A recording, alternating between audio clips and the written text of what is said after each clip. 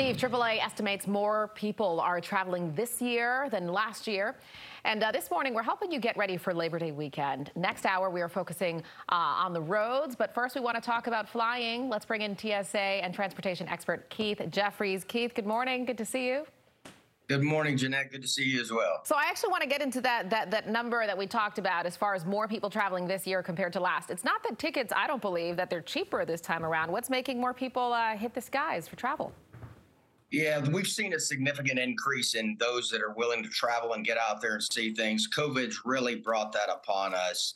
About a 17% increase, even from the highest point in 2019. I think people are just ready to get out there. And then you compound it with the most recent storms down in the south. Certainly going to add some traffic to the airport travel this weekend. So let's talk about that traffic and what you can do to make it as smooth as possible. Of course, we're talking about things that are within your control. What are some tips you have? Yeah, great question. I mean, the first thing is give yourself plenty of time. You know, there's going to be a lot of automobile traffic. So if there's a significant commute to get to the airport, give yourself some extra time to do that. Always be very, very patient when you go. If you're unsure what you can bring, TSA has a terrific website, tsa.gov, on what you can bring. Double check that.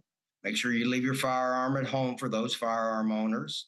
And double check with your airlines before you depart your residence or wherever you're leaving from to make sure that that flight is on time.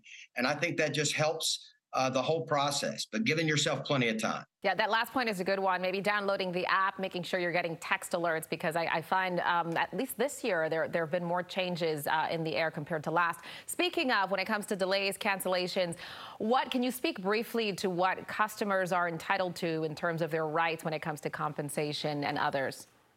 Well, that's a great question as well, Jeanette. It varies from airline to airline, and I've received some notices here recently as I'm anticipating travel, and they're offering up some things for me if I want to change flights. But if the flight is delayed, it varies from airline to airline. But the FAA and the federal government is cracking down and requiring the airlines to do more for those that have planned these significant trips as we get closer to the holiday season.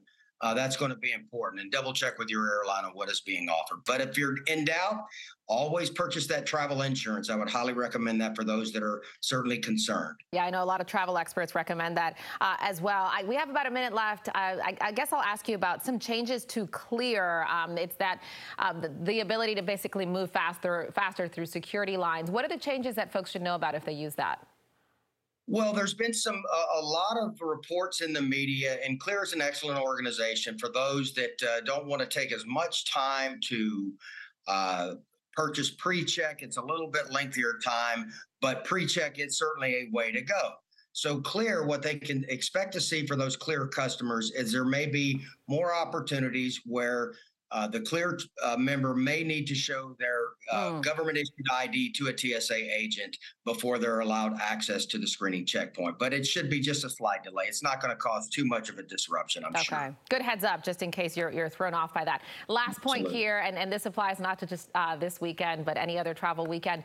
I would say the earlier the flight, the better, just in case there are delays, correct? Oh, you're an experienced traveler, Jeanette. Absolutely. The earlier, the better. That's what I've had great success with that over the years. And I would highly recommend that. Yes. And I will add really quickly. It seems like at least the airlines that I've gone on, American and others, aren't charging that penalty or that fee for changing your flight, if that's something you'd like to explore. But as you've been saying, double check first, correct? Absolutely, and I'm experiencing the same thing. It's great to see the airlines coming on board, really trying to do even more for their customers. Yeah, that's good to see. All right, always appreciate having you on, sir. Thank you. Thank you, Jeanette. Have a great weekend. You as well. Happy Labor Day weekend. That's TSA and transportation expert Keith Jeffries. All right.